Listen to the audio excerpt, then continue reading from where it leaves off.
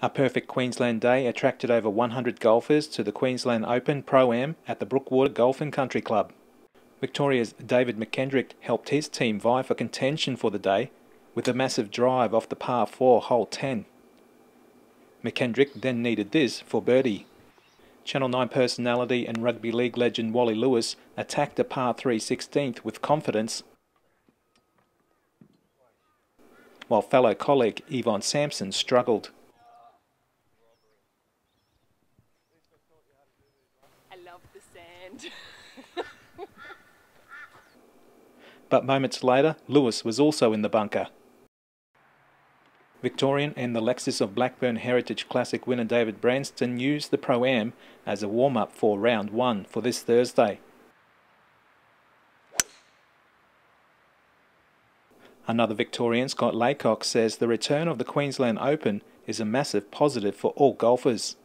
I think it's great to have the Queensland Open again. It's one of the tournaments that was held regularly when I first turned pro back in '94, and I think it's important to have any Open, you know, so the amateurs can compete against the pros, as well as us having another event to play.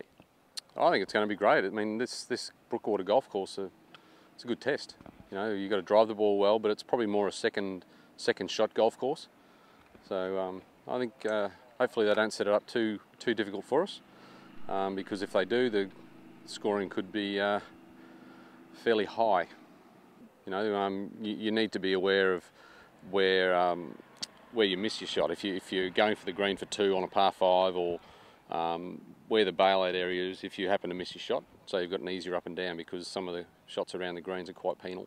I think we're all out here to win 4-round tournaments. I mean, it's great to have the 1- and 2-day Pro-Ams to sort of keep your eye in, if you like. As important as they are, it's still we play professional golf to win 4-round tournaments. Well, I generally drive it fairly straight. I'm actually looking forward to the test here, because I generally play my irons fairly well. But as I said, you need to position the ball well on the greens, because they're quite undulating and you can leave yourself some pretty tricky putts. Donald Johannesson reporting.